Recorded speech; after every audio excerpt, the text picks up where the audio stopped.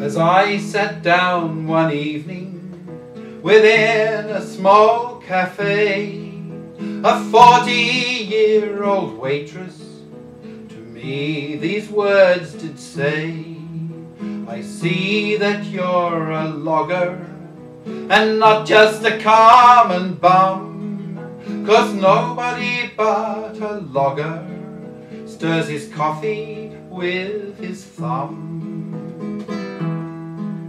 My lover was a logger, there's none like him today. If you'd pour whiskey on it, he would eat a bale of hay. Well, he never shaved his whiskers from off of his horny hide. He'd just drive them in with a hammer and bite them off inside. My lover came to see me upon one freezing day. He held me in a fond embrace which broke 3 vertebrae. Well, he kissed me when we parted so hard that he broke my jaw. I could not speak to tell him he forgot his Mackinaw.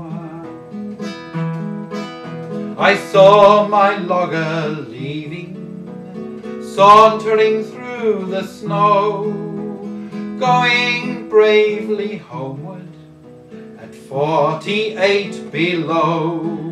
The weather, it tried to freeze him, it tried its level best. At 100 degrees below zero, he buttoned up his vest. It froze right through to China, it froze to the stars above. At 1,000 degrees below zero, it froze my logger love. And so I lost my lover, and to this cafe I come, and here I wait till someone stirs his coffee with his thumb.